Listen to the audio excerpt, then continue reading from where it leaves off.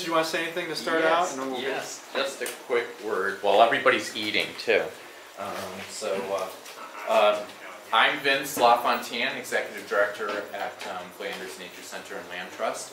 I so appreciate seeing everybody out here tonight. This is the first of 2 nights of land monitor training. I do want to recognize the volunteer leaders who are here, who have put together the training tonight. I'm going to start with John Trainer, our chairman of our Land Management Committee, and actually newly elected board member of Flanders Nature Center and Land Trust just last week. Thank you, John. Also, I want to recognize Dr. Priscilla Price, Tom Buckbooker, and Jennifer Janer. I see them in the room for doing all of this organization and all of your, all year long, your hard work and dedication to the coordination of the different easement and fee property monitors. I should know this number off the top of my head, but I don't. Can someone help me? How many people are involved in land monitoring? Roughly, what do we say? What was our invite list for this? It's like 40-ish? I think it's going to be a surprising number, 40. I think it's over 40 to 50. As you can see, there are dozens of folks who are involved in this. And so many folks who have been dedicated to being land monitors for many years, and I'm also thankful to see new folks in the room tonight joining in on this. This is a volunteer effort, a very, very important part of Flanders' ongoing promise to our community when we take these properties into our care. So thank you very much for your personal contribution to Flanders Nature Center and Land Trust, but also to the ongoing health of our community. And maybe last word, I really enjoy going out onto the properties, and if there's ever a time when you would like to take me onto one of the properties I haven't been on, because I have not been on all of our over 50 properties yet, and to help me from keep me from getting lost, like Deb and Mike have done a few times on some of the properties, call me up or email me. Ask me to come along with you. I really enjoy, if I'm able to put it into my schedule, I enjoy going out there and seeing these properties too. So, thanks again. Thank you, Vince. Appreciate it. Okay, so while I'm setting up the presentation, if you have a presentation, we want to keep it casual. So we're looking for, the objective of this is to get people oriented on what land monitoring is, sort of calibrate. Some folks have done it for many, many years. Some people are new. We'd like to hear your experiences about what's worked for you, or any questions you have, as we kind of just be consistent about how we monitor the properties. So I do have a few slides to go through that will help orient it, and those slides are in front of you there as well, so you can take notes. But trying to get, obviously, if you have questions or experiences you'd like to share, what's worked for you, if you've been a monitor for a while, we'd like to hear that as well. A few topics for today. I'll just give a brief orientation of how we do land management, just generally, for those that don't know, more of the inner workings of how we're structured there. Why do we monitor? What's the importance of monitoring? And then kind of the 3 steps. How do you prepare? What's some things you might want to do while you're out there on the walk? And then what's the follow-up for after you do the walk? And then we're going to try to institute some special concerns each year. You have a handout in front of you that talks about a special concern we have for hemlock trees that we'd like you to look for while you're out there this year. We'll get more into that later. And then, of course, Q&A. And if there's any questions as we go, please let me know. Some acknowledgments. As we kind of developed this training and kind of thought through best practices, we did seek out what people are doing outside of Flanders. There's a lot of land trusts in Connecticut and how they do the same thing we do, basically. All certified land trusts. So we did get a lot of input from folks, just to acknowledge those folks as well. So Priscilla, why don't you walk us through the vision that connects here? These are pretty much self-explanatory. We put them up here purposely because we think that it's very important for all of us. We are land stewards in this room, but Flanders is much more than just the land stewards in this room. And we need everyone, or hope everyone will be aware, that Flanders' mission is indeed to protect our natural world, but we do it through stewarding, through camps, through educational programs for adults, through all sorts of different aspects of Flanders, and it would be nice if we all were aware of all those different aspects. The reason it says current is that the mission and the vision are being rewritten right now. They're basically the same, except to put more emphasis on the inclusiveness of all parts of Flanders, including the art, and the inclusiveness of trying to make this available for all people. And that's about all our mission and vision. So quickly, I mean, this is the land management group, so many people know these stats, but 2,400 acres is a lot, right? So, and 40 plus properties that have to be monitored and tracked and cared for, and across 3 different towns. We are accredited by this entity called the Land Trust Alliance, and that gives us, street credibility as far as we are stewarding our properties appropriately, and when we go for grant money or whatever, we can stand on our feet with saying that we are accredited through this alliance that's monitoring us. We have a land management committee which has about 10 folks on it. We meet monthly, go through a lot of different topics about managing the trails and some acquisition conversations, and again this monitoring thing. So land acquisition has its own. Sharon Feely runs that to look at new properties in town. So if you have any friends that want to donate property, let us know. Sharon will be more than happy to talk to them. They go right to the board. And the violations. So if there's something that we find that's a violation, we have a separate group that deals with that very specifically because it needs to be handled appropriately.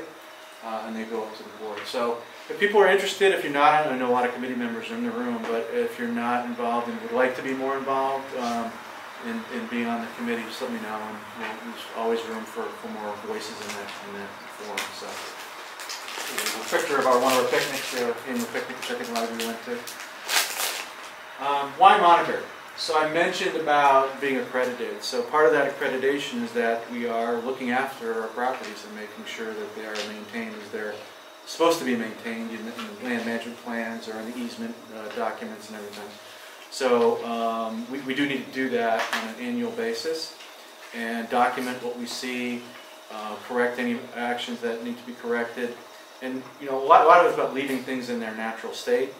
And some of the easements, and Priscilla will get into this later, some of the easements have very specific things about what can and cannot be done on those properties. So we need to make sure that that's adhered to.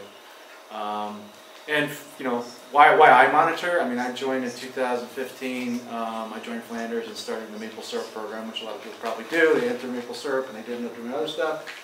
I ended up getting with Jeff and Phil Maxwell at the time, and they needed help with monitoring. I frankly just like walking in the woods, so it gives me a chance, and I monitor the Genung property.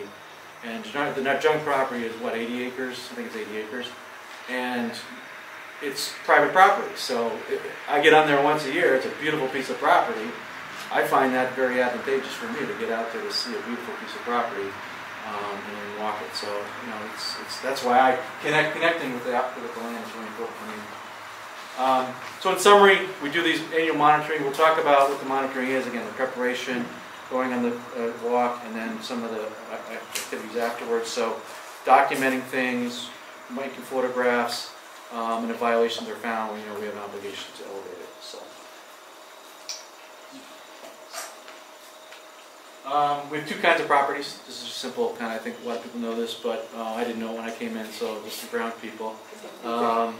I didn't understand what people kept talking about fee property. Basically, a fee property means it's owned by Flanders. It's a property that is owned by Flanders on the books, they're in the deed. And there's a land management plan. Van Black is obviously one of the biggest properties we have. There's a management plan for it about what the uses are for this property and how it's managed. Easement is owned by somebody else, but there is a legal document which basically says, yes, part of our property, all of our property which we own, has a conservation value to it, and we want, or we've, by virtue of buying the property, we've inherited an easement on that property to maintain it in a certain way, as outlined in the document. So those are the 2 properties. So some of you are fee monitors, some of you are easement monitors.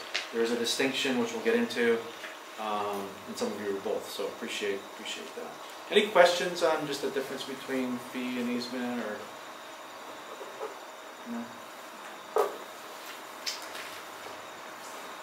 So Priscilla, we're going to get a little into easements right away, so. Okay. This is, again, pretty self-explanatory, and we're not going to read through the slides. We're just going to try and add to them. But I think one of the things that you have to understand about easements, if you're involved with easements, is that they are all different. We do not have one boilerplate, this is the way it works, this is the way an easement is set up. They've all been individually written up, they have different restrictions, different rights that people can use or not use.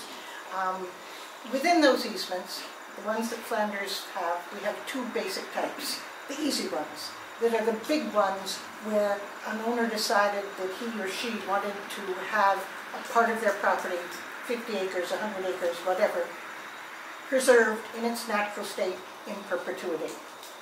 Then there are the other ones that basically are the developer who had to reserve a certain amount of land for open space, and so they put some of it under easement. Those are the ones where the lines go all crazy zigzag, it's impossible to follow the map. Those are the ones where you're going through swamps and up cliffs because they put under conservation easement the part they couldn't develop anyway. Flanders probably would no longer accept an easement of that sort. They're very hard to monitor because you have a whole lot of people involved, different property owners once that development is made. It's much harder to deal with. In either case, we have those easements. We have accepted the responsibility to monitor those easements in perpetuity. That's our responsibility, and it's absolutely key. The easement goes with the land. It does not matter how many times it is sold. The easement does not change. It is there, and we have accepted that responsibility, even if the owners change. So a lot of what we do now is communicate with new owners to make sure that they understand right from the beginning what their easement is. And if you're volunteering on an easement as a monitor, we will ask you to check the GIS in the town and find out when it changes, alert us if it changes, and then we go contact those people. We talk to them about Flanders, we talk to them about monitoring, we talk to them about their particular easement. So hopefully we have better communication from the get-go. There's a keynote about signage, and that's the signs on the bottom. We used to have one on some easements that said conservation easement. We've changed it to one that we'll give to some of you today that says no public access. The difference is that the first sign seemed to invite people on to the property, even though it's private property, we don't own it. As soon as we put up a sign saying conservation easement, no hunting, no whatever, it didn't say no trespassing, it just said no hunting. People, including people who have become monitors since then, thought, oh my, I can go on this property and walk there because it says it's a conservation easement. So we've changed to a sign that says no public access. On easements, you have to be aware that we only put signs up either by the owner's request, or if we've had a particular reason why we wanted signs there, we ask the owner and they okayed it. It's private property. We can't just go put signs on it. So in that case, it's sometimes tricky to find the boundaries, especially the boundary between the part of that property that is under easement and the part of that property that is not under easement. That line can run right through somebody's backyard, and we're not going to put signs there.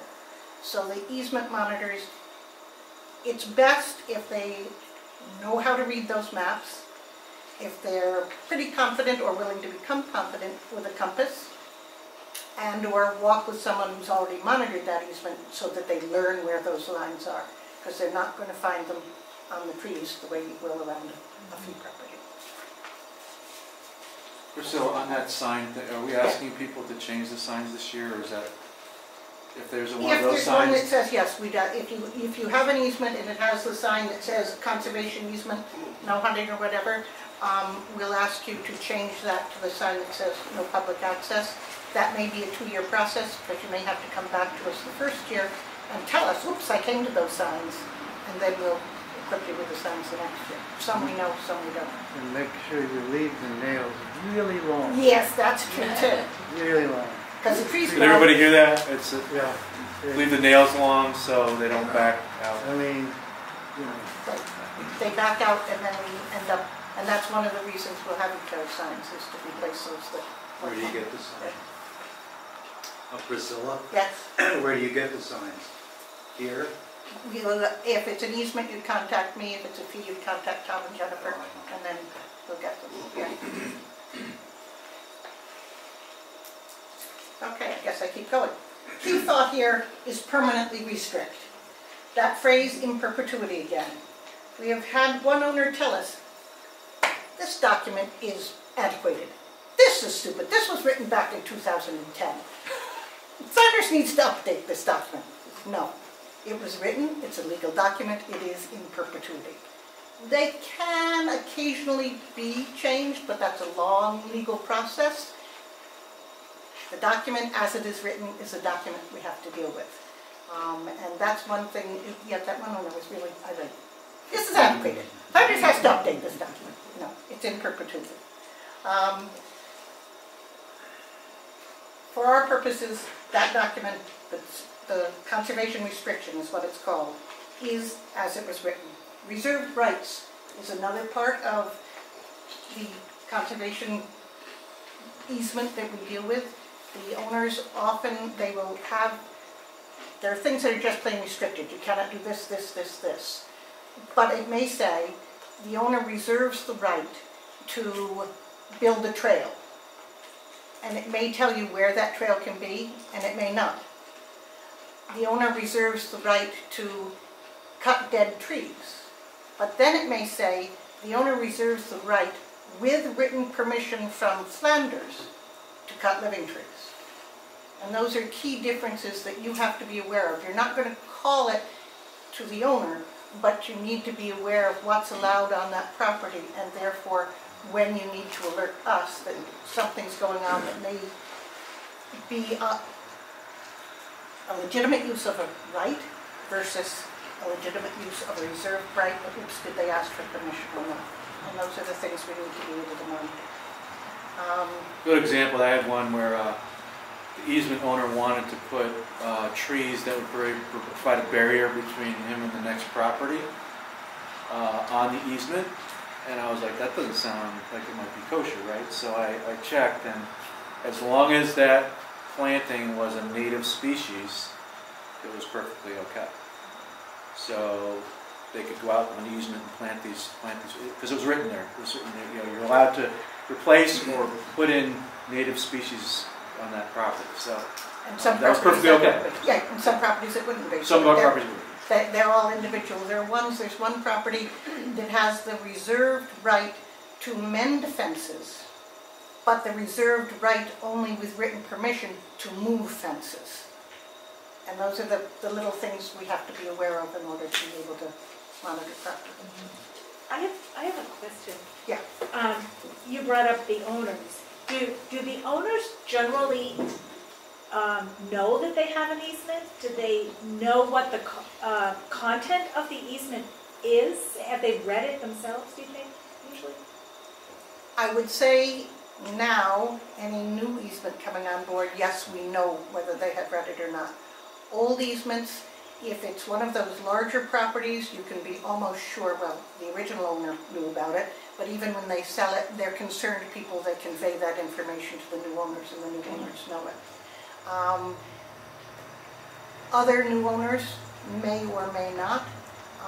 We had one recently where there was an easement that had several violations on it, and it was for sale. And when we contacted the realtor, which Vince had to take that active step, the realtor didn't know there was an easement on it and didn't know that there were any violations. So the new owners do know. The new owners have become involved with Flanders, but yeah, we cannot assume that they know. It's a valid point. We do alert them, and supposedly they get a postcard once a year saying we're coming to monitor, and supposedly if they didn't know they had an easement, they'd call us up and say, what are you talking about? Well, that may be making too much of an assumption. Okay, my next slide. The baseline documentation report, which can also be called the current condition report, is very useful to us. We use it now in exactly what Elaine was talking about.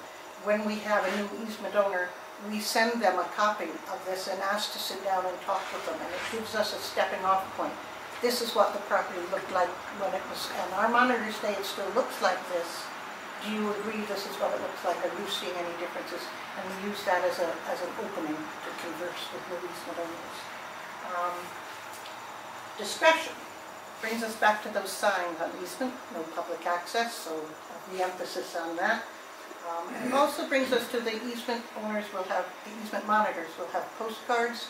We ask you to send a postcard, call, or email the owner before you go to visit. You invite them to join you if they wish to. And we ask you to leave a postcard unless you met with them and you told them you were there. If you haven't met with them, we ask you to leave a postcard on their door just saying, I was here. So they know that we are doing our due diligence and that you did actually show up and monitor their property. Shamefully, I can't give you those postcards tonight because I didn't look ahead of time and we've run out and we have to have more visits. So I'll get those to you. Unless there are questions, more, whatever? An observation about the baseline reports. So that's a requirement under the federal law that establishes the tax deductibility of easements. And it's some of the things that we include in there are ways of trying to interpret the 1986 federal law that says there will be an inventory of conservation values. That's turned into the report. It isn't the same as the legal document. It helps you interpret the legal document. So you'll always default to the recorded easement, but it can help you find, particularly if they're written with this in mind, it can help you find, oh, here's those permitted uses and here's the other things. It often includes large chunks of text directly out of it, but in a way that you can digest. And if you do end up enforcing it, the high quality photos that are part of that are going to get blown up very large and held up in court. So it's useful the way you're using it, but there's a legal basis for it on both ends. Thank you. Thank you. Okay. What happens to the monitor report? Tom, you want to go through this one? Around about February, when we get all the monitor reports in. We have to get your voice into Come that. up so we can... We are recording this, by the way, just for the record. Should have been obvious, but I should have said. Long about the February meeting of the Land Management Committee, when we finally have all of the monitor reports in-house, both easement and fee. So I will explain to the Land Management Committee what issues we found, and we'll discuss what action needs to be taken to follow up on observations that monitors have written up in their land monitor report. If there's an issue that seems to suggest a violation, either an encroachment by a neighboring property owner on a property that we own, or a misuse of an easement property, we'll go out and double check to make sure that what the monitor saw is documented well, and then we'll approach the landowner to explain what needs to be done, what we found and what we think needs to be done. Throughout this process, we'll keep the land monitor informed. More often than not, we'll want them involved in following up a visit to the property to put out precisely what was seen and resulted in the note in the monitor report. And we keep that conversation going with the land monitors through to the end of the resolution. Okay. And then you want to talk about violations committee now, or is that something? Sure.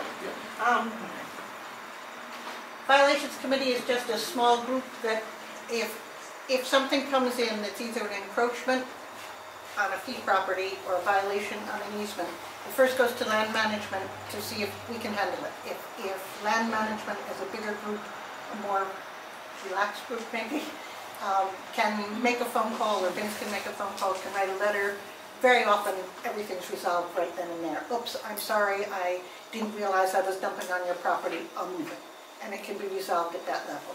Only if it goes on for several years and we get no response from the owner, or if we get a I didn't do that, or I don't care sort of a response, then it goes up to the violations committee, at which point we often end up asking for legal consultation, or so far we've not I'm going to say we're trying to back it up. We have not, yes, this is a little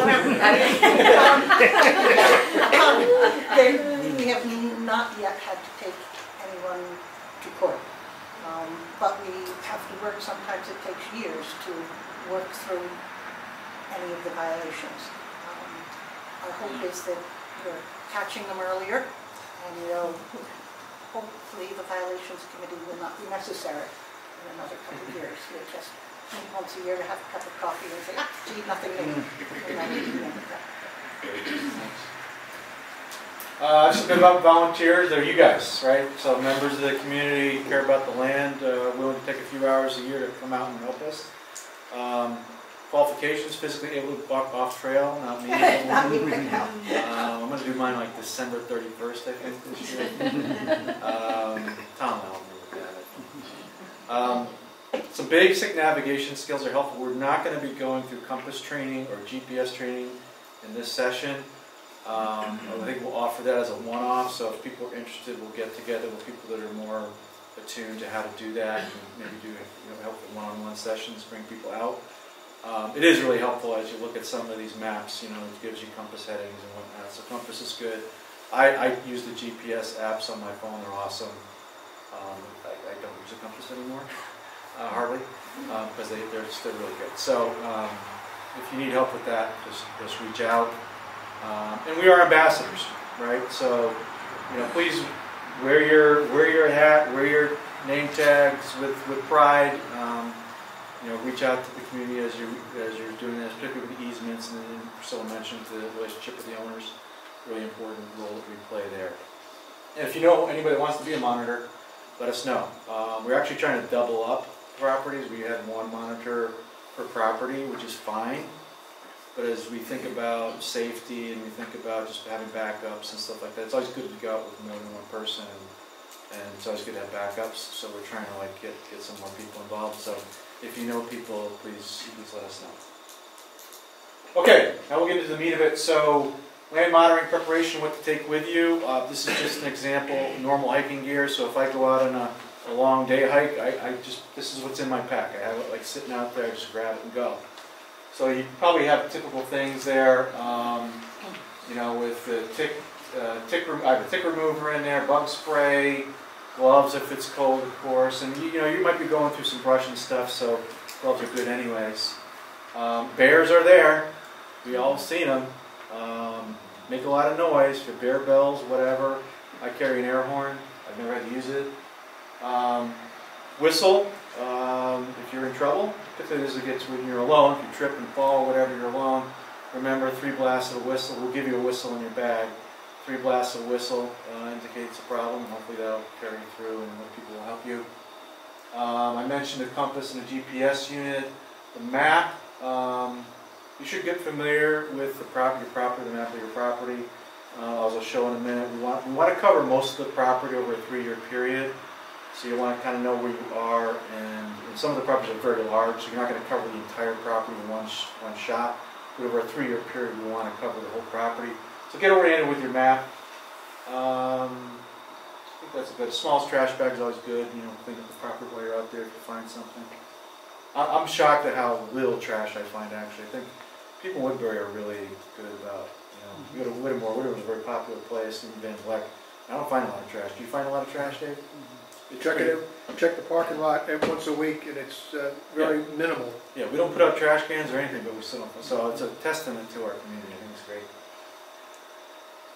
So now we get into the special monitoring items. We're giving you an ID card, which I think you got. We have a dashboard sign, so if you're parked in a non-Whittemore or non-Flanders parking lot, make sure you have that in your dashboard so identify yourself. We're giving you a clipboard so you can attach the documents to it that you need to have. Last year's report, always good in the preparation to look at the last year's report. There might be something you found, you want to see if it's cleaned up, that kind of thing. Have that with you so you can reference it. A blank form or just a blank monitor form, you can start filling it out on the way. Signage, as we talked about. We're not asking monitors to mark new boundaries. We have Mike Carlo and others that go out there and mark new boundaries. But if you see a sign that's obviously was there, dropped off, or needs to be replaced, we're asking you to do that. Hammer and nails to do that, and as Guy mentioned, when you hammer it in, leave a little nail out there so it doesn't, as the tree grows, it'll mess it up if you hammer it all the way in. And we have survey marking tape, and then new this year we've got that one handout for the invasives, which we'll get into a little bit later. What to wear? Excuse me. Yes. A question on the marking tape and the invasive species. Yes. Does that apply to the easements also, the marking tape? Because I know I've been talking to Priscilla about that. We use marking tape on the easements on the outer boundaries. Yeah. Again, the inner boundaries are often across somebody's yard or whatever, so it depends on the circumstances. But we use marking tape on easements as it is necessary to be able to find out. Yes. And then some of the easements, we're going to start using just the plain little square yellow signs to mark even that interior border so we can tell where we are. And on the invasive species, I know some, I don't know all, and there's a lot more now that... Yeah, in your packet, we're going to give you an invasive species booklet for plants, just plants, right? I think it's just plants. Plants. That'll give you some orientation, and over time you'll get to know there's tons of them, right? So you'll get to know that. So we're not expecting you to like take invasives out, but it's a good note to make that something's been totally, the hillside's been taken over by barberry, and it wasn't that way 2 or 3 years ago. It's something we might want to know, right? Something like that. Yes, Scott. As far as equipment type, I wear chaps. Okay. They're logger chaps. They're bright orange, which is good, and they're bulletproof. And when you're walking through barberry on 105 acres, it gets really, they really work. You can blast through it pretty well. Yeah, I've ripped pants like this up. Yeah, multi-floor rows and barberry are really awful to walk through. Did everybody catch that? To where the Yeah, chaps? sorry. Yeah. And Where did we get them? Anybody who sells chainsaws. can Yeah. sell these. My son is a logger type, so probably from Yeah, great suggestion. You may have this coming up, Yeah. but the other item that's absolutely critical is on your phone, and it's your camera. Yes. And a piece of advice that I've learned recently that's very helpful. Sometimes, for privacy reasons, we turn off the locational abilities of our phones. And if you disable that with your camera, then nobody is going to be able to pinpoint on the GIS map the pictures you took of the violation. So if you're going to use your phone to require that, enable location both on the phone and on the camera within the phone. That'll save a lot of headache figuring out really where you were. Great suggestion. I didn't know that. It's great. Appreciate it. Yeah, survey marking tape, get back to that. 2 things. I think more conservative on easements, probably more liberal on our own properties. Just if we have a long line, we want to know what it is, but maybe on an easement, we want to tone it back a little bit because it gets in the owner's visual way. The other thing is just as a convention, we gave you orange and blue tape in your bags. And I looked it up when I first started monitoring this stuff, and I guess there is no convention. Tim, maybe you can correct me, but there's not like 100% convention about what color goes where. But the convention I was kind of taught, and Jeff, maybe you can correct me, is that the orange is like a line, and a corner would be blue and orange, maybe. Is that kind of how we've? Doesn't No. ring a bell. Okay. Remind me the blue tape, but that's usually the wetlands. Wetlands, yes. Yes. Okay. Good correction. Orange for boundaries and blue for wetland delineation is a standard surveying method. Okay. Great. I learned something. Great. Thanks. So we'll capture that in the next training. So blue for more wetlands areas, and so either whether it's a corner or a straightaway, the orange goes. All right. What to wear? Again, hunting season. I looked it up. I think these dates are right, but don't. I found out there's. I'm not a hunter, so maybe some of you guys are a hunter can correct me, but there's deer hunting with bow, deer hunting with shotgun, all different seasons. Bottom line is, assume there's hunting going on out there when you're, so please wear the vests, wear something bright. This is kind of how I go out. I think Guy's suggestion on the chaps is a great one. Wear your identification. I think that's pretty self-explanatory there. Mostly we're monitoring in the winter season anyway, so the colder season, so dress appropriately. Other preps, know the property background. I think we talked about that. Know what the documents say. Look at last year's report. I mentioned walking the areas around, so this is just an example of trying to monitor. This is one property I had, so 2017, 18, 19. I kind of, over those 3 years, I kind of hit different areas, and this was my trace off my GPS. So try to hit everything over a 3-year period, but you don't feel like you have to hit everything every year. The only other advice I would offer on that is, if it's an easement you're monitoring, you've got 2 kinds of places that you are going to find violations more often than not. One is a boundary encroachment by a neighbor, so it's really good to do the perimeter every year if you can. The second is if there's a place where there are retained rights and it's not always clear where the line is through there. And those are places to go back to every year. And then other parts of the property, I think your 3-year rotation is great, because they're least likely to have those kinds of things happening, and nobody drives into the middle of a property with no road to dump garbage. So again, the perimeter and places that are going to have enabled activities maybe need a little more frequency. Are you just talking about when you say entire property, just the perimeter of the entire property? Yeah, I was getting more at the interior. Oh, so if you think okay. about Whittemore, if you're the monitor for Whittemore, it'd take you a week to get the whole thing done, right? So it's not the expectation that you get the whole interior. And you and I should coordinate on that, because I have to do that too, because I have the easement there. Yeah. What else? We talked about contacting the owner and scheduling the visit. I say best time is fall during leaf out, but not required.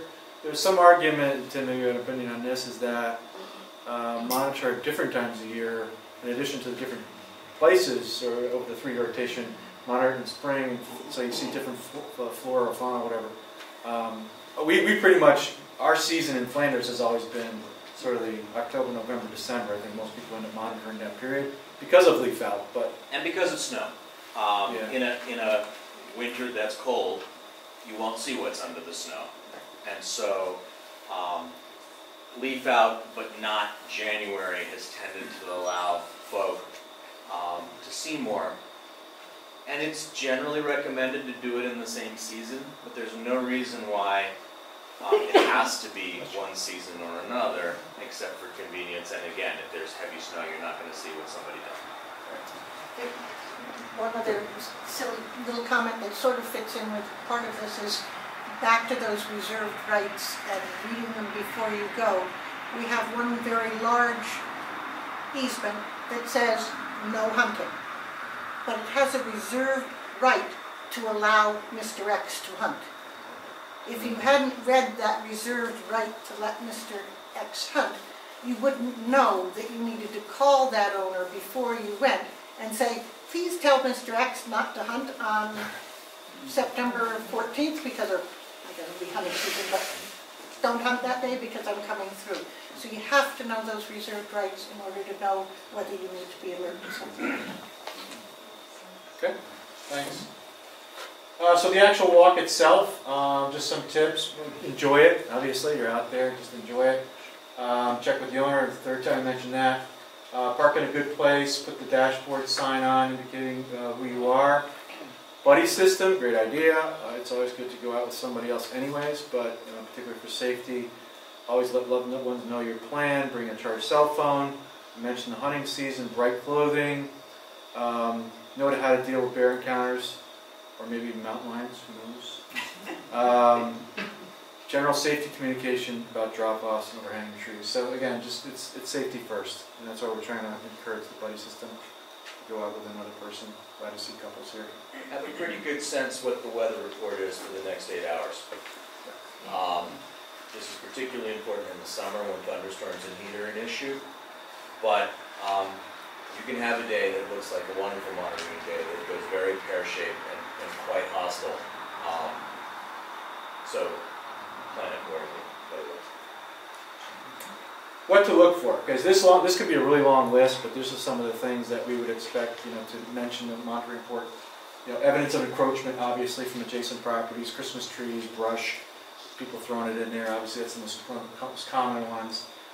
Easements within, the owner might be encroaching on the easement, that's another one. I mentioned yard waste, plantings that aren't supposed to be planted there. Deer stands, found a bunch of those over the years. Invasives taking over, again, we don't expect, this is not something on a fee property, we know invasives happen, but if you're just seeing it going crazy, let us know, make a note of it.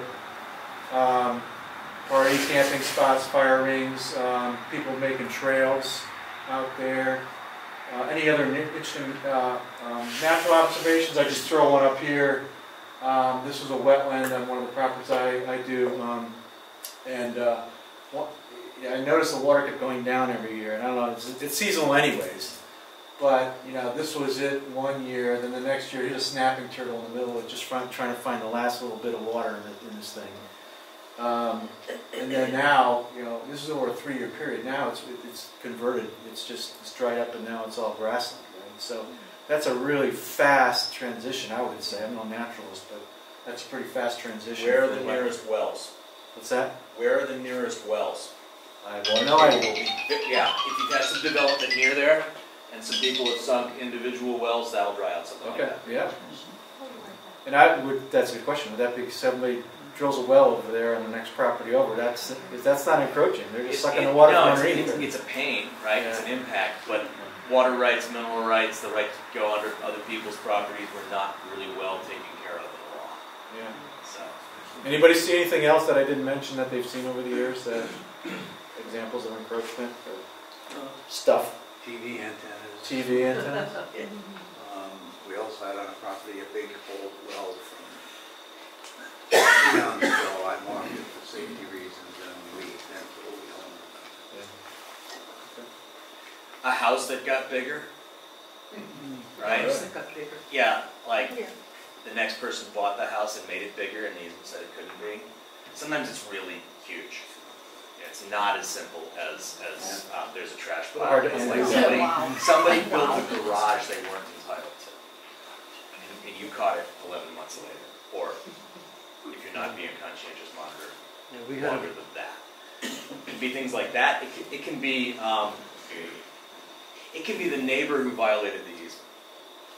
Technically, the landowner has a violation on their property. It's the neighbor that did it. It's the neighbor who chopped down the trees. It's the neighbor who did the encroachment. Got it, you got something? Well, we had an adjoining property, he didn't know where his property line was, and he built his barn on Flanders property. And he moved it for Yeah, us. yeah. Wow. So it can be a big thing, you never know. Take pictures, right? So record with the picture taken is if you have the app set up correctly, you can get your picture registered with the GPS coordinate. The description of the picture, the direction from which it was taken, you'll make a note on the map, on your report, when you're writing it up, it would be really helpful. For properties with trails, Dave Terry and his team do a great job every week. He counts on people letting them know, right? So if there's a tree down, if you're on one of those properties, so please let them know. And then walk with the owner. It's all about relationship building on the easements as well. As a rule, with baseline documentation reports, they have photographs that go with them that are marked in certain locations. And don't knock yourself out with 150 photographs for a 12-acre property. Photograph places you want to go back to every year and take pictures there. And then take pictures of significant things that have changed. Nobody needs 100 photographs of a boundary. But what you just exhibited here was a feature that was worth monitoring every year that you knew you would go back to, and you can track the changes.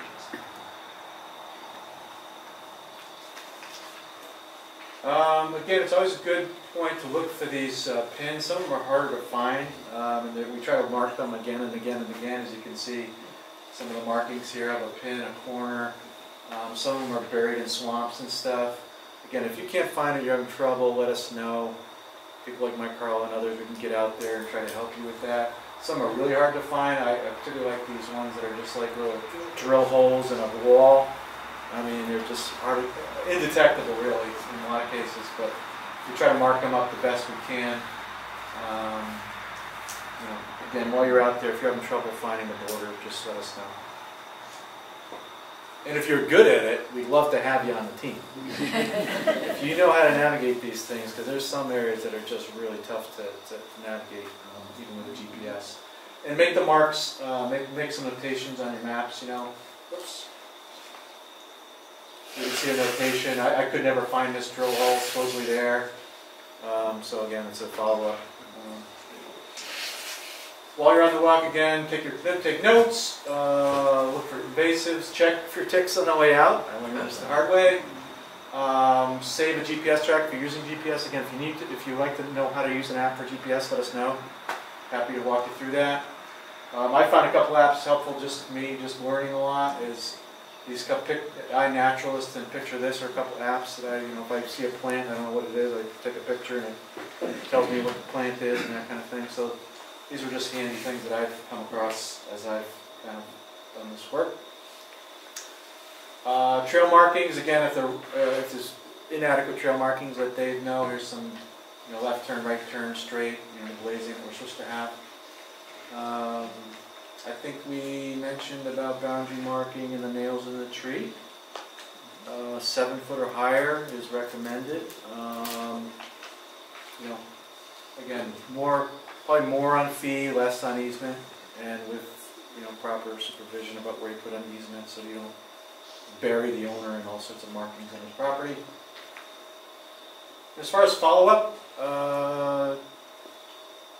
Tom, you're going to take us through this, but we have a standard form we have an easement form and a fee form. Good idea to fill it out as soon as possible after you get off the property, right? You're going to forget stuff, your notes are going to get all scrambled. So good idea to do it pretty quickly after you get off the property. And I think most of these bullets are parts of the form, right? So we tried to make it as user-friendly as possible with the form, just fill in the blanks in a lot of cases, but expound upon it. Just don't do yes or no. If there's things that will be helpful, please make a note of it. What's your protocol if the landowner's with you and asks for interpretation of a reserve right? Is this allowed? Is that allowed? Are you going to hit that? We'll hit that. Good. Say that again. We'll hit it. Okay. Basically, it's your comment is, I'm taking notes. I'll ask. Good.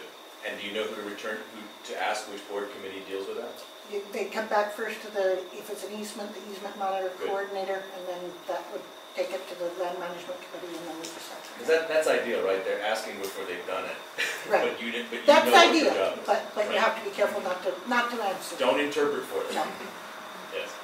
This gets into some of this part, which is just the facts. You're not there to make judgments. Just report what you've seen. We'll take care of it. A lot of pictures. Notifying Tom, Jennifer, Priscilla about any things you see. Give them a call. Say, I got the report coming, but I saw this. Maybe we can start the process of going back out there and looking at it. And the reports are confidential. So With the comment that an easement, the owner can always ask to see it. And that's another reason why you have to be careful about what you say. which leads us to this. Oh yeah, that leads us here. Okay, so it's just a list of what seem like silly words that you should avoid using in your report because you are not making the judgment, you are documenting what you saw. Instead to use things like possible area of concern, area to be evaluated, to be really careful. It seems foolish, but sometimes if you come back out and you re-look at it, you think, well, I'm not sure that really was a violation.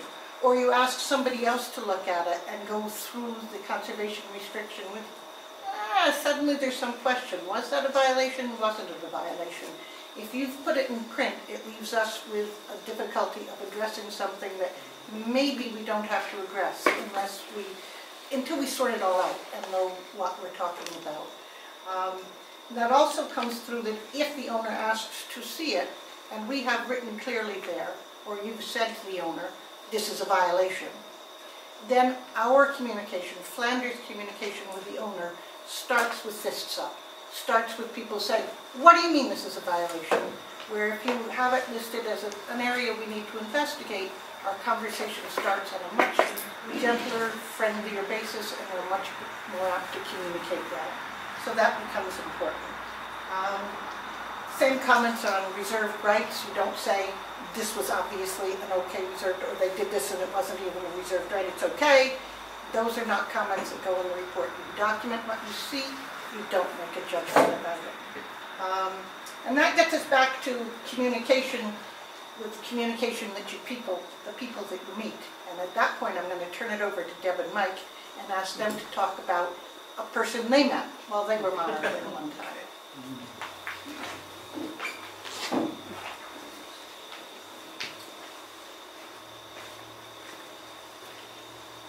Okay, we monitor an easement called the Cox easement.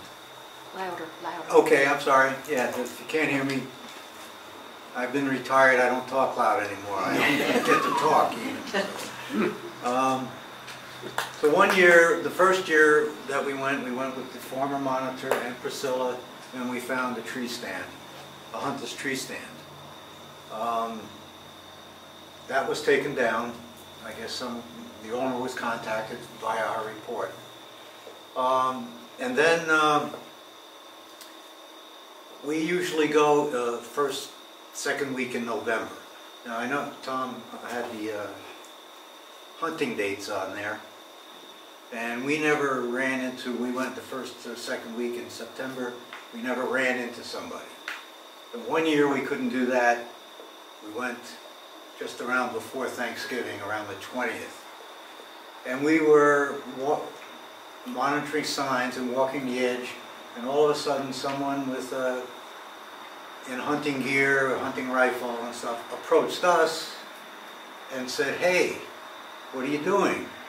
And we told him we were monitoring the property for Flanders, and he said, don't you know this is private property?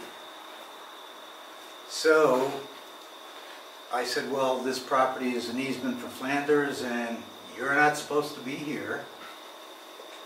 And I'll say this first, the gentleman was very nice. He's been hunting the property since he's 12 years old. So he knew where he wanted to be, and he showed us a letter that he had from the landowner, which a hunter has to get to be on someone else's private property. And he had that for that year. And I mentioned the signs, and he said he's very confused about the signs. Well, one thing that happened, he parked back on the property, and where he came into Flanders, there were no signs.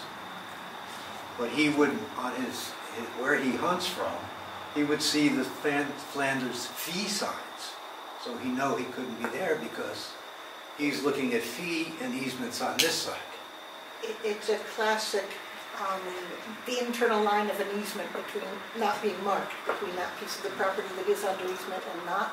So it wasn't marked, and he had no way of knowing what that was. So we had a nice discussion, and he just asked me if another piece of property that was right adjacent to this, which also was owned by the person who owned Cox, and I said, not to my knowledge, but if you go over there, just look for signs. And, you know, he thanked us and he went on his way. So it was very cordial and so on.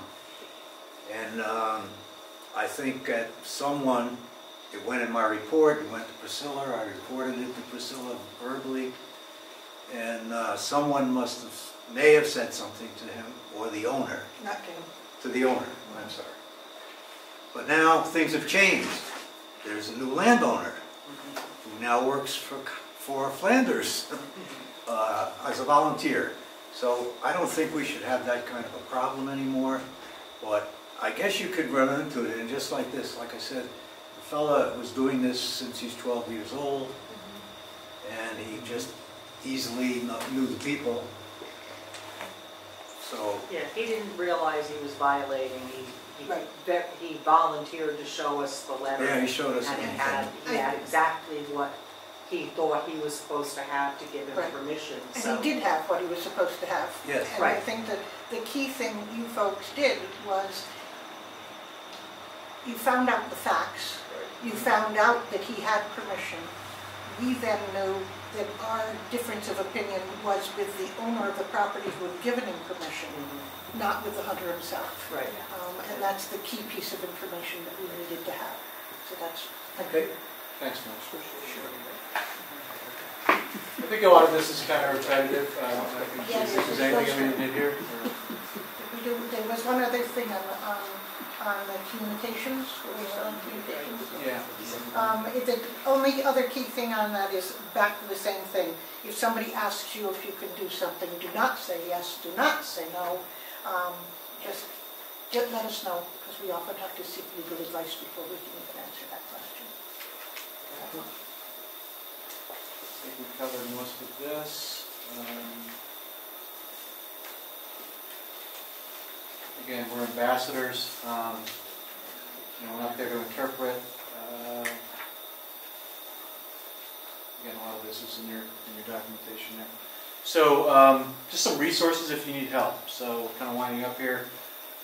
Each property has a file with all the historical documentation and the management plans and things like that. These are also available in Google Drive, so we can give you access electronically as well. Key people on the committee to go to if you have questions. Again, we talked about some of these folks. Kiosk, Ingrid is not here. She deals with the kiosk violations. Priscilla, Compass Help. We've had some people saying they can help out with Compass, which is great. GPS, I can help out with that as well. Again, there's people willing to reach out and work with you if you have questions. So our special concern this year, so we're trying to do something different. Hemlocks. I think we all know hemlocks and love them. They're all over the place in this area. If you don't, that's a picture of one from a distance. Here's a picture of one up close. There's this thing called the woolly adelgid that has been attacking the wool. It's from Asia. It's like many invasive insects. And it's been attacking for many, many years. You can see there's a lot of research done here. There's a woman by the name of Carol Che at the UConn. She's an entomologist in the state of Connecticut. She's been out here. She went to Nonawak Falls last year. Jeff Sherman is heavily involved in that, if you know Jeff. And they've been working with the town of Woodbury to actually put a species of beetle that will attack as a natural predator to this woolly adelgid, and it's pretty successful in a lot of areas of the country. So we're trying to do that here in this area. Southbury Platt Farm did it recently, and I know a lot of other towns are starting to do it. So what we'd like to do is document where we're seeing this woolly adelgid in a big way on our properties. So not to do a full survey, but just as you're doing your regular monitoring, when you come across the hemlocks, take a look, right? And it's not that hard to see. You should, even on the lower branches, you just turn it over and you should see this white substance on there, and that's indicative of the infestation. And this would be considered a major infestation. So if you see that, and it will kill the tree in 3 or 4 years. I mean, it's pretty nasty stuff. Yes, Mike? You also see sometimes yellow needles. So you can Right. stop the yellow needles and then turn it over. Either yellow needles or the lack of new needles. Like, there's like a dark green and a lime green or a lighter color green, which indicates the hemlock is growing out and healthy. If you see a hemlock in the spring or even the summer that has no light colored needles, you pretty much guarantee that they're either very drought stricken or they are having this problem. So again, I guess the idea is that we would get some documentation here and where we have the infestation, then we can take it to part of the land management committee and decide, do we buy beetles? The beetles are very expensive. For 100 of them, it's $200. So it's an expensive exercise, but where we see where it's devastating, like Nonawak Falls. Nonawak Falls lost all its hemlocks. If you've been up there, it would be terrible. Right? So where we see that in our properties, we want to address it. Where do we, because we have the entire property line between us and our neighbors, our hemlocks. Yeah. And we've been trying, somebody's been trying to spray them, but I mean, if they go, it's like If you want information, I mean, I bought beetles for my I was property just gonna last say, year. where do we I spent start? $200 and bought a canister and put them out there, and I'm hoping it works because I've got hemlocks near me. I can send a link to folks where you can do it. Yeah. It's called Tree Savers. You can look it up. It's Tree worth the Savers money in to Pennsylvania. send And you buy them, and they show you, they give you a video on how to deploy them and stuff. people. It's Really? cool. It's- Okay. They look like ladybugs? Yeah, that'd be great. They're very, very small. I mean, Oh, they're you don't so look at small, them. not like a lady. I mean, they're They're very, very ladybugs, small. aren't they? They're not ladybugs. No. I mean, they are the head of a pin type of thing. They're very small, like poppy seeds. Yeah. But you get them in a canister, and they send them like in a conditioned box and everything. And you deploy them within 24 hours. And again, Platt Farm in Southbury's done it. I've done it on my property. Tom, Jennifer, you've done it on yours, right? Nottawac Falls. So there's a lot going on this. So this is an area of concern. So maybe next spring we can pool our resources and maybe get a fund drive together and buy some beetles. And there'd also be, that's for fee properties. We of course can't go onto an easement property and release beetles and treat. But if we monitor, and again, as John said, it's not a matter of asking you to go mark every hemlock and look at it. But if you see hemlocks and you see the disease process there, then we can use that as another way to reach out and create that bond with easement owners by writing them a letter and say, hey, our monitor noticed this, this is what you can do about it. And that is useful not only to the hemlocks, but also to our relationship with the monitor. With the easement owner. If you look at that map, it's a largely contiguous area of infestation with a couple outliers. They have spread from south to north, and a cold winter really knocks them back. So until the climate's too warm to give us that benefit, we get 4 degrees below zero. It kills most of them for that year. There is another unfortunate synergy between the hemlock woolly adelgid and another pest called the hemlock looper. And so sometimes the adelgids and the looper interact with each other and keep each other at a moderate level, but if there's too much of one or not enough of the other, the tree goes faster.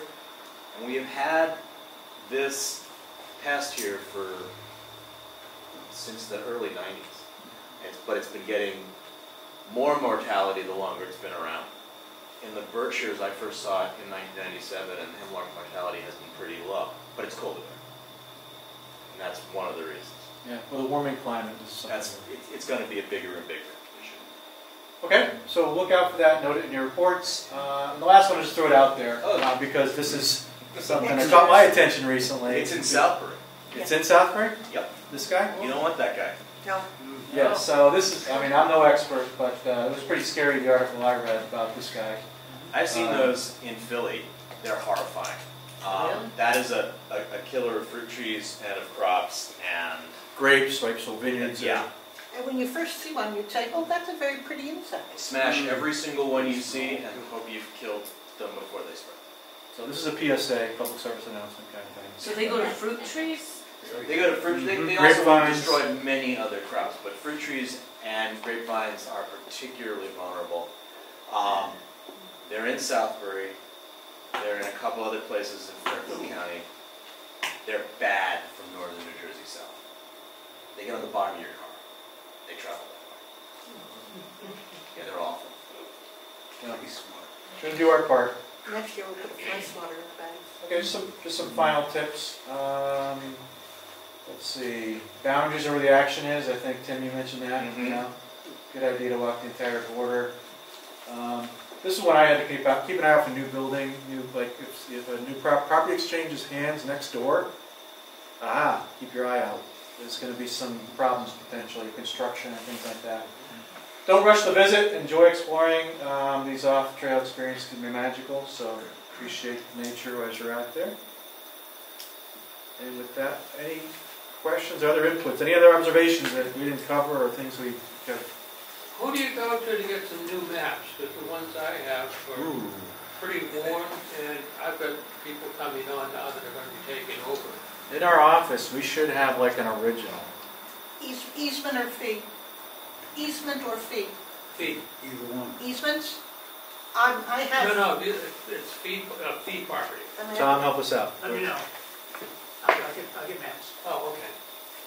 You should have the best accurate. The thing about maps that I found, I have my own map. And I've been making notes on it all along. And I noticed there's notes from other people that were, So you kind of got to, the one in the office doesn't match anymore my map, so you got to, if you get a new map, make sure the notes are matched up and stuff. It's just a little exercise you have to do. How far on a fee property, and even on easement where there are signs, how far apart are these signs to be placed? We said 100 feet in there, but I don't know. Okay. Well, I'll tell you why I asked that, Yeah. because when I first went around with the former monitor, she kind of zipped through, like we're doing that now, but you'd say, okay, it's this line, and even now if I take a compass reading, I look for that sign. You know, Sometimes they're further apart. So 132 years of experience in here, somebody has a better answer than me, but I always try to think about if it's an area where it's going to be more encroachment, I put more signs. If it's kind of way out in the woods somewhere, probably no need for as much signage, but that's just one thought. But any other thoughts? Yeah, I was out with Mike last Monday, and we were doing one of the properties, and basically he said roughly about 200 feet if it's a nice straight line and you can see it. If it's one with a lot of turns and stuff like that, we were bringing it down to somewhere around 75 to 100 feet.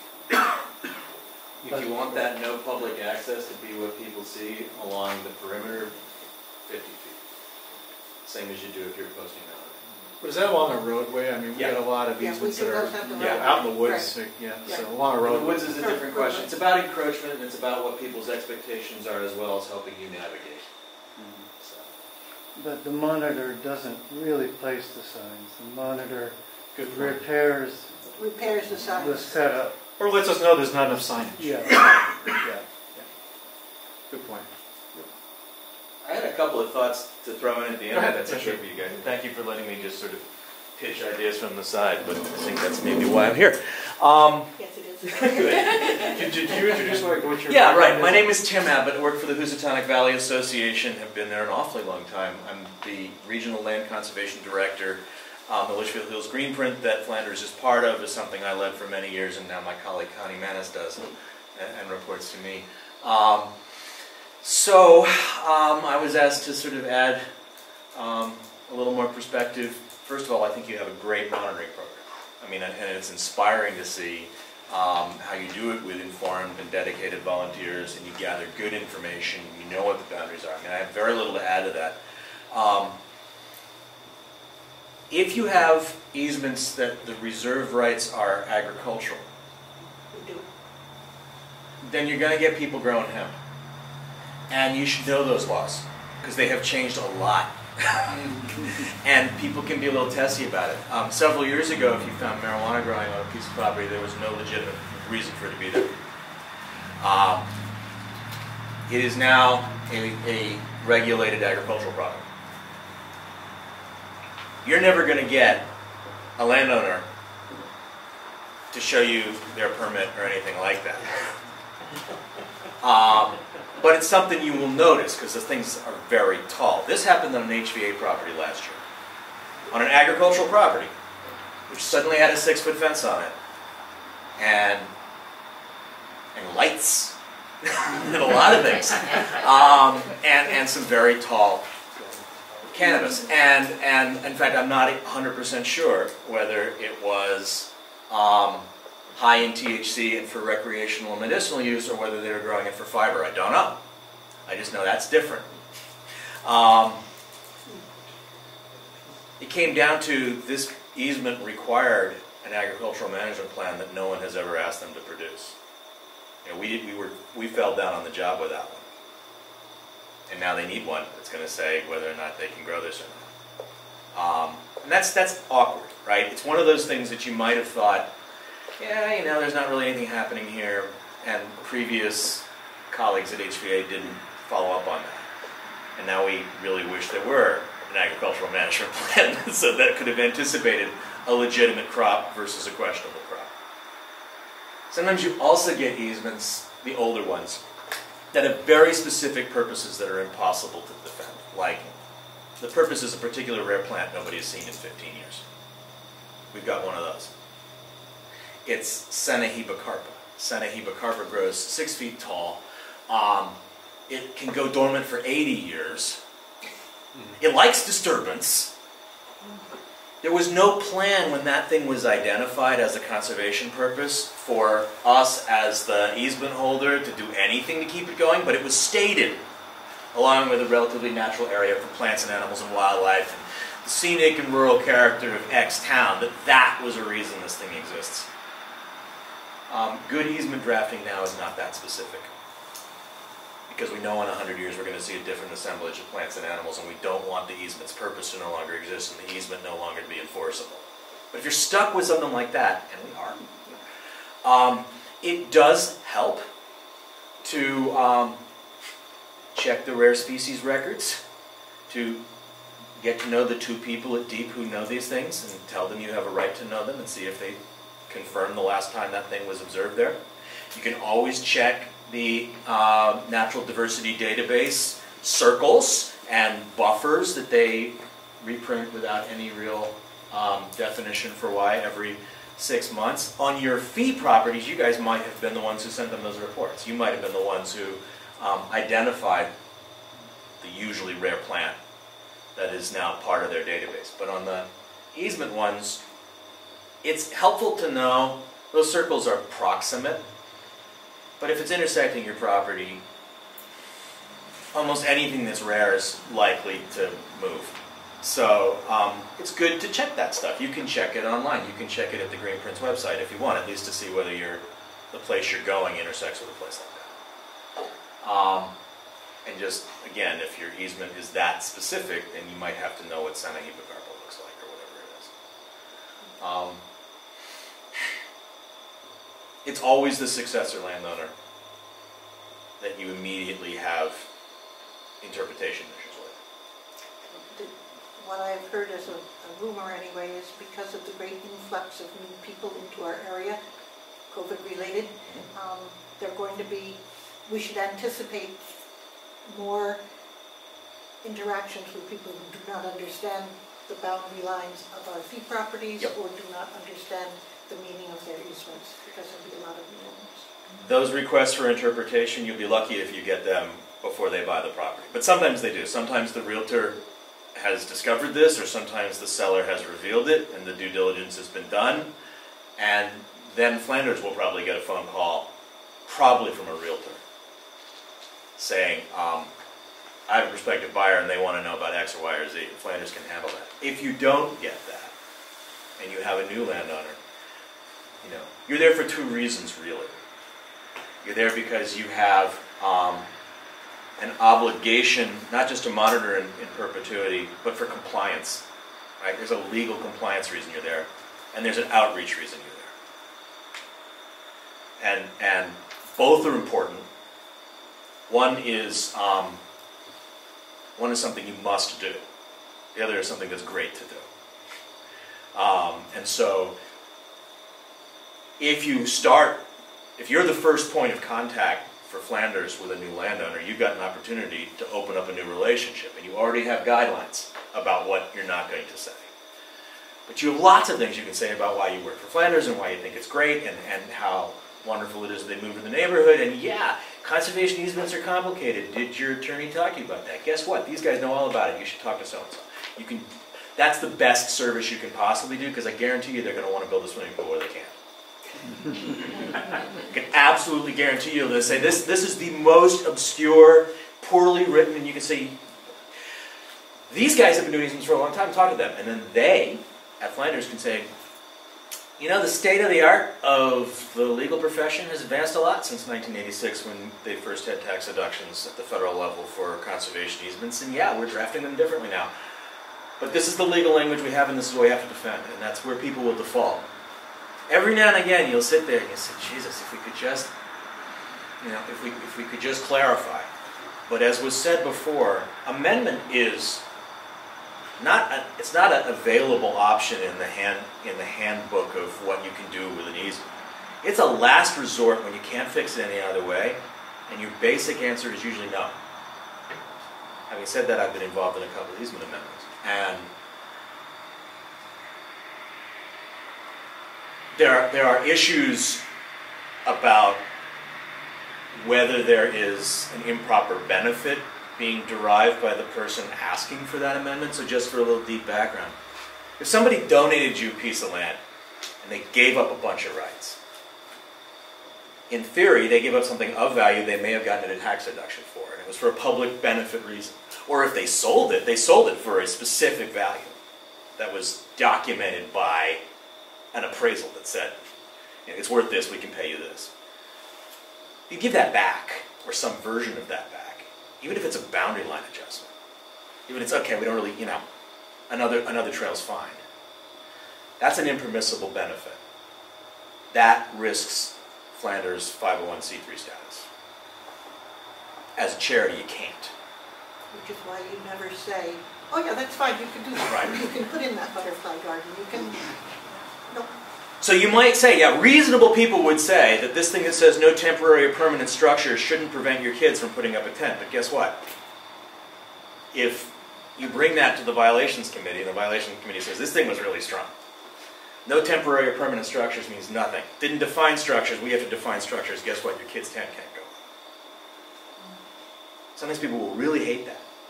I had an easement that I monitored when I worked for the Nature Conservancy 20 years ago that had that language.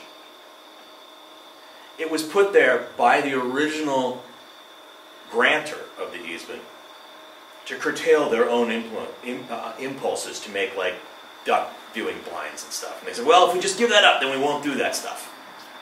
Nature Conservancy said, great, because we're getting a fen. Didn't think so much about, you know, do you care if it's a tent? Well, no, but unfortunately, there was a reason for that being legally put there, and it's the fun of perpetuity. You guys get the fun of being on a piece of land as both the eyes of the entity that you are representing, but also, frankly, as folks who can help solve problems by identifying that there might be a problem and passing it on. The fact that you guys haven't gone to court yet is probably due to the fact that you're good monitors and you see problems early. But at the end of the day, you have to be willing to if you can't do anything else, and that's the least fun part of it. Like, none of us get involved in protecting nature because we like compliance, right? but that's the tool. The only other advice I have, it's about pictures. Yes, I think being liberal with your photographs is a fine thing to do. Do not take unnecessary photographs. Don't hand in 200 photographs that are hard to see, that don't really tell you much. It's fine.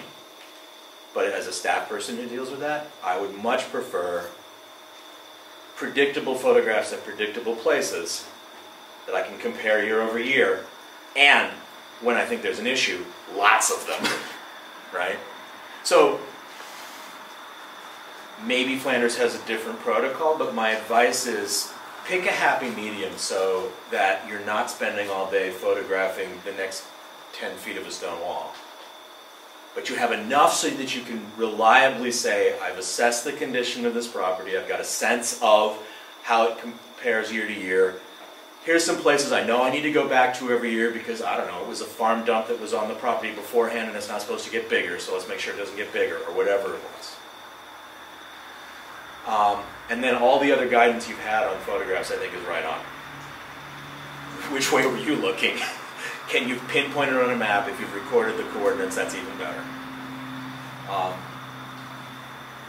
And there are things you record that are essential to know, particularly with easements, and there are things that are nice to know. On a property that's held in fee that you're managing, where you actually have the ability to go and address invasives, I think I would spend even more time talking about what's going on with the Delgert, or what's going on with the Emerald Ash Borer, or what's going on with whatever. Some easements give the easement holder an affirmative right of management. Nature Conservancy loved that 20 years ago. Landowner doesn't have to manage the invasive species, but we have the right to if they don't. Probably Flanders doesn't. But if Flanders does have an affirmative right to manage on private property, then yeah, you need the same information. But it falls into those same things. The things that are nice to record and good to share, that's about your outreach. things that are necessary, that's about compliance. That's my thoughts. Thanks. Thanks, Tim, appreciate it. All right, so any other final questions? I know it's been a long evening. I think you've earned two things. One is cookies and brownies, because not only anybody took any, or I didn't see any, so please take cookies and brownies on your way out, and your goodie bag. So in your bag, there's some things that will be helpful, like tape, like a tick remover, like a whistle, some of the signage and the invasives book, and what I forget, other stuff. And a bag. It's a really nice Flanders bag. It's And you'll get your vests. and you get your, so vests, if you put your size down, we'll order those and we'll let you know when they're in. If you haven't tried it on and picked a size, please do so. Remember, you'll probably be wearing heavy clothes over it, so size up. Probably smart. Any final questions? When monitors change, you pass the bag along, that would be the idea. Well, what if it's supplies that are consumable? So we'll give new monitors, new stuff, I guess. But if you do have a folder that has the maps and stuff like that relative to your property, yes, please move that on so that we don't have to make another copy of the deed or the conservation restriction. So again, thank you so much for coming. Thank you for volunteering, and have a great night.